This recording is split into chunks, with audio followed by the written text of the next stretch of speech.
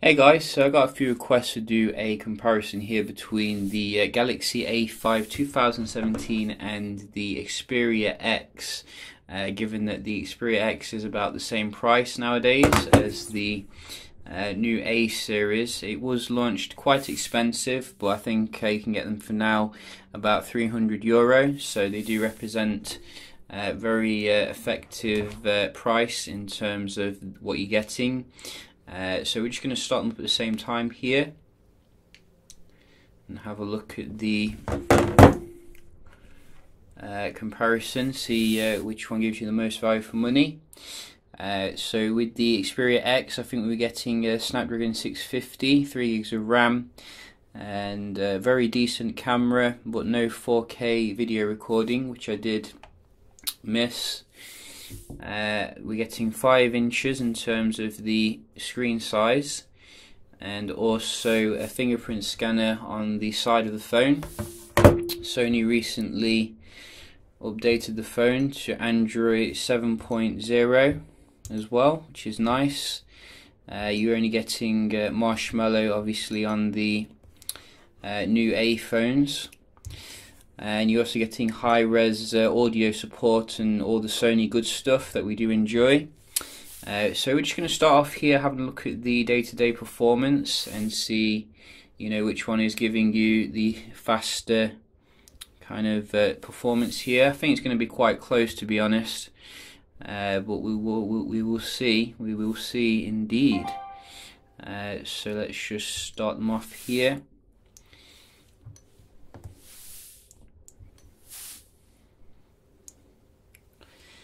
So far Sony seems to be ahead here, which is nice. I do enjoy seeing Sony ahead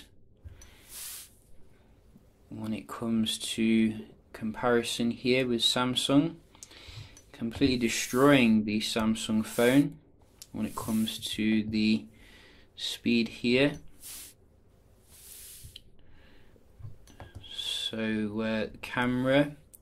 Usually camera can be a bit slow on Xperia, but you can see about comparable there. And we do have as well some clock. So nearly every single one has opened up faster here on the Xperia X phone. Very nice optimization of the Snapdragon 650. We're going to have a look at some games here. Which one can get into the game faster? You can only play this on one device, so whichever one gets in, gets in.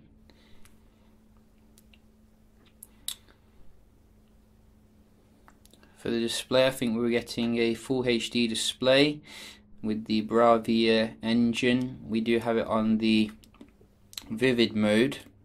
I don't think it's quite as bright as the Samsung panel, but it's still very decent nevertheless.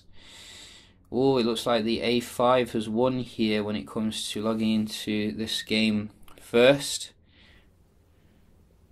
So we get an error, which is weird. I don't know what that error is.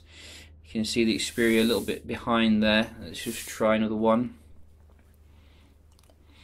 Gotta say, the splotchiness that we did have with the A5 seems to have dissipated a little bit in terms of the Coca-Cola test that we did do. So maybe the build quality isn't that bad as I thought it was. There is a little bit of splotchiness at the bottom, but it seems to have self-healed here, which is what we like to see. Which one is opening faster here? Looks like the Xperia X is going to open this a little bit faster. Yes, it is. Very nice. And we are left waiting a little bit with the A5. So, like I said, the Xperia X has definitely come down in price. It's very affordable nowadays. Obviously, Sony has its current flagship, the XZ. I think that was the A5 that time. So 2-1, who's going to get the last game? And I think we're getting a successor to the XA soon from Sony, so hopefully we'll be getting an X flagship successor as well. It looks like the games then load a bit faster on the A series phone, which I wasn't expecting actually. You know, usually it goes one way or the other, but you can definitely see here the Exynos processor 7870 seems to be better when it comes to the games. I'm going to look at the speed of the Wi-Fi here. Both are connected to 5G.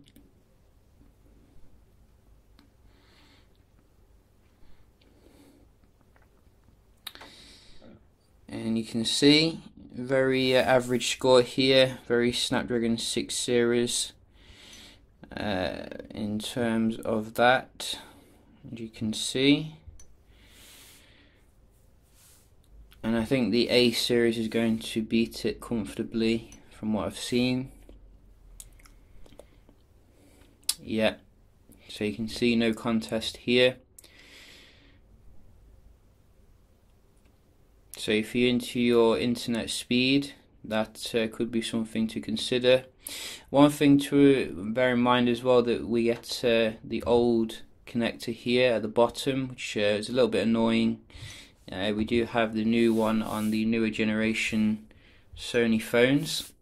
I'm just going to open up a few web pages here so we can see the optimization.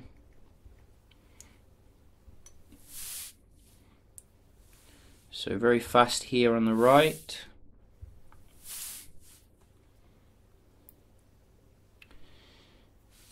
And I think the Sony then, when it came to loading the full page, so look at who loads the pictures here. Yeah, so I think A5 was a bit quicker to load the pictures. But we'll just click on a link just to make sure here.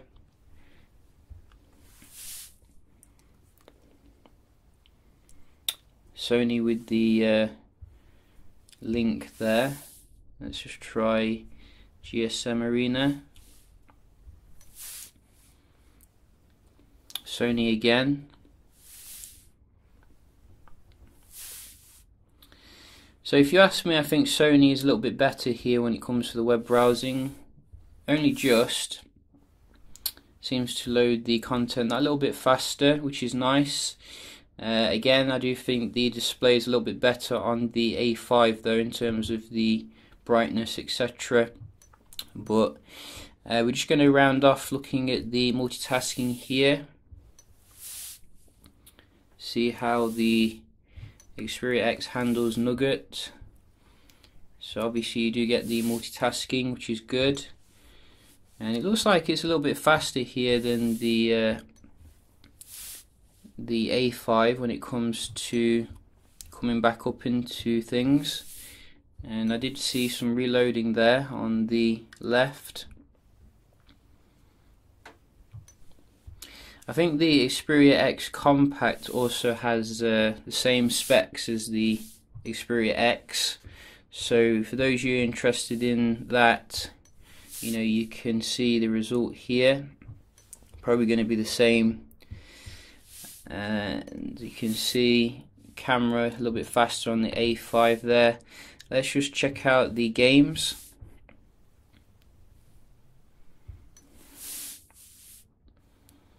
Both of them are reloading, I think, the games here, which is not what I'd like to see.